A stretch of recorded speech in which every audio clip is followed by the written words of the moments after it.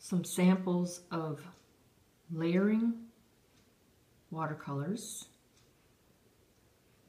and it involves waiting for each layer to dry before you go over it with another layer. This paper is what I would call rough. So you can get some interesting sort of dry brush texture with it. It's fun to play around with, but you can also get a relatively smooth, flat background.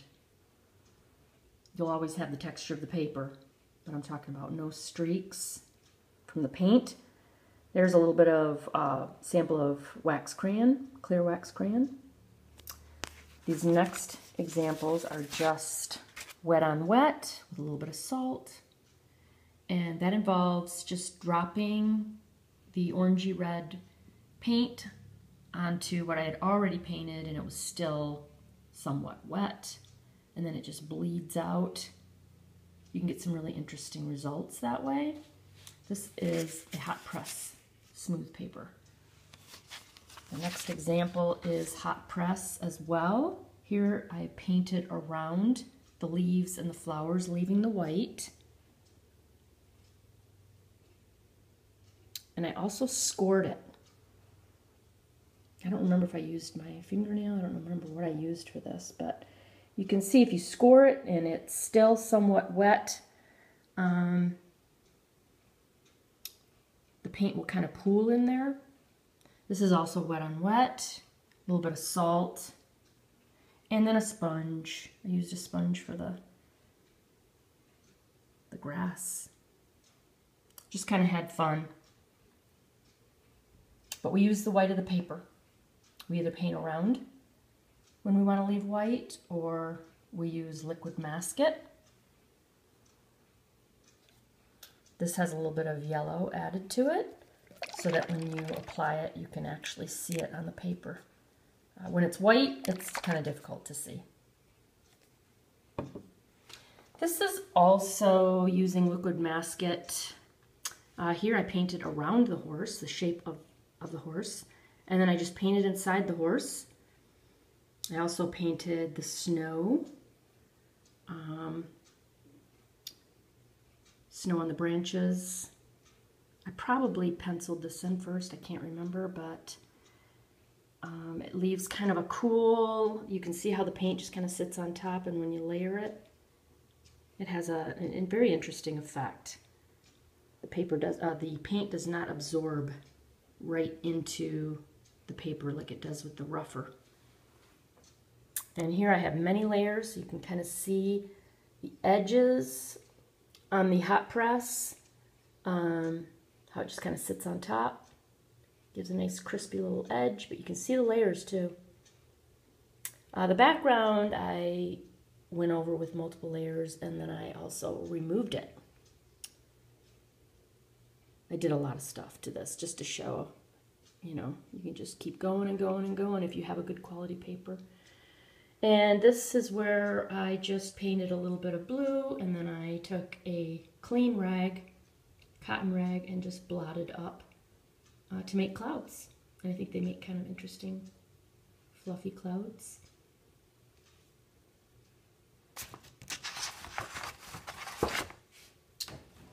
Here's more scoring. I used to have, I don't know what it was, kind of a pick, hair pick for wigs or whatever. And then I would just scrape the paper when it was somewhat wet. You can see how when you get it, when you're doing it, when it's just the right amount of wetness, the paint, just the pigment pools into the crevices that you created. This tree here I did with clear wax crayon, a little bit of salt. Did all kinds of stuff on this. This is many layers of paint, just having fun. I used a sponge. This is where I painted with liquid masket, removed the liquid masket, and then painted over it. You can kind of see where you could see the branches before. You can still barely see them, but it has a nice effect. Just having fun. That's hot press paper too. Most of what we'll be doing, this is the exact paper, the Strathmore paper that you guys will be working on. You can see where I scored it with my fingernail here.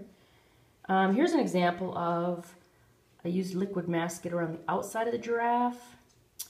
And here I just painted around it, and I left a little bit of a white channel in between the two paint colors, did not allow them to touch. But inside that giraffe, I used salt, I used wet on wet. I just dropped in little dots of color while it was still somewhat wet. Here I went back in after the paint was dry with the orangey red. Just kind of had fun with that. I think on this burnt sienna foreground, I think I used like a plastic. While it was still somewhat wet, I took some saran wrap and just kind of blotted it for that texture. And this one used a little bit of salt in the background. I did score the paper, but I think it was probably not wet enough. I don't know if you can tell, but I scored this a lot on his trunk and his face for the wrinkles.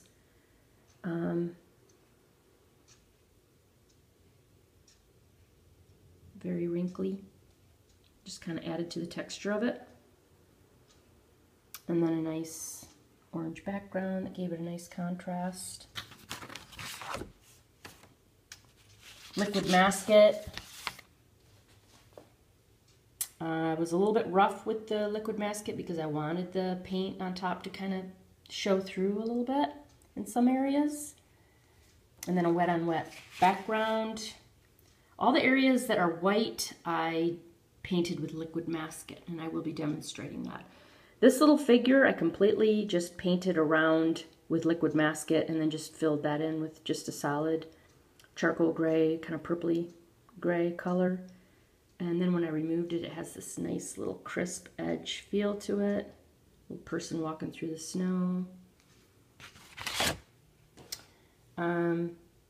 This isn't quite finished, but you can see the layers. And this is kind of just waiting for each layer to dry.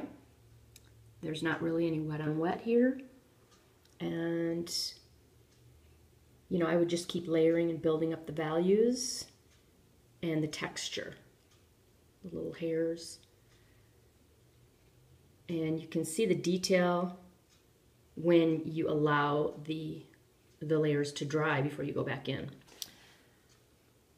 Here I outlined with a clear wax crayon, and then I just kind of, that's the only resist I used on this, and then I just went in with wet on wet rose color, did the same with the leaves, and then I took that hair pick and just kind of scraped it out of the background, added some interesting texture, and you can see how it just causes the paint to kind of just bleed out.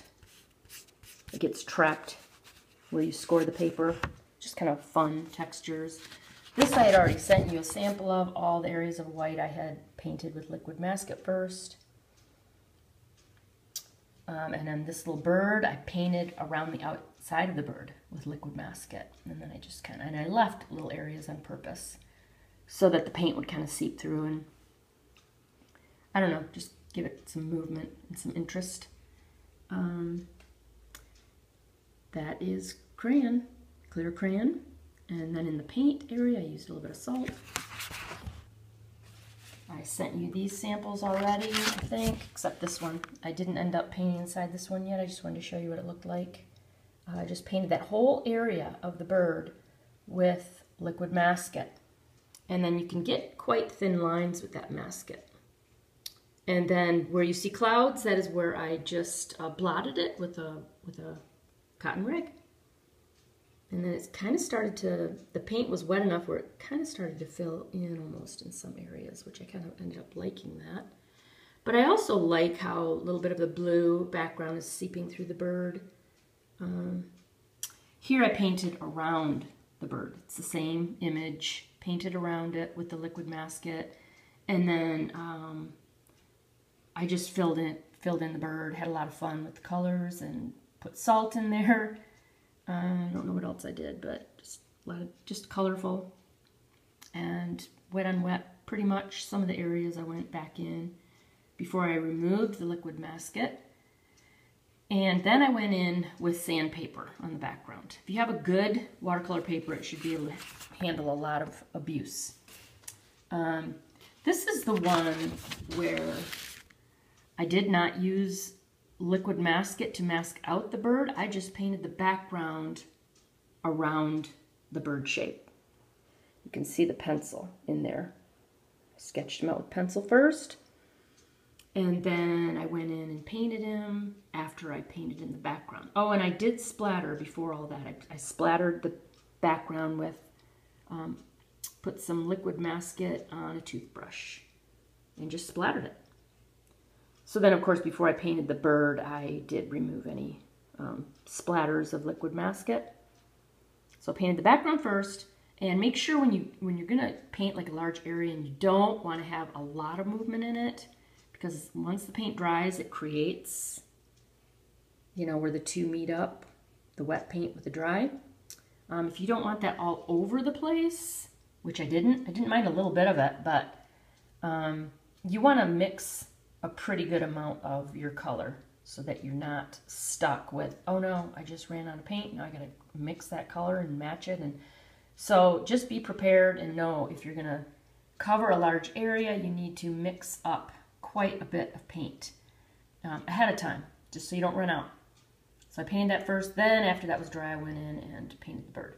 And this was a student who wanted me to paint him right on the spot. Here are some different ways of mixing.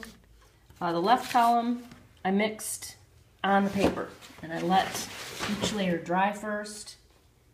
On the right, I mixed it on the palette. These are the secondary colors. And so I probably went in with some other stuff, like salt or whatever, because usually when I'm demonstrating, I'm doing other stuff. I'm not just doing one thing. But here you do have to be patient. You have to let the yellow dry before you go back in with the blue. Same here. I used a different yellow. I used lemon yellow here with a blue that had a little bit of green hint. Here I used an orangey yellow. Let that dry, and then I went back in with an orangey red. Just layer it on top. Same here. I went in with a rose, permanent rose. Let it dry. Went back on top with blue that had a hint of red. And these are all pre-mixed. So they're essentially the same color, but there is a difference.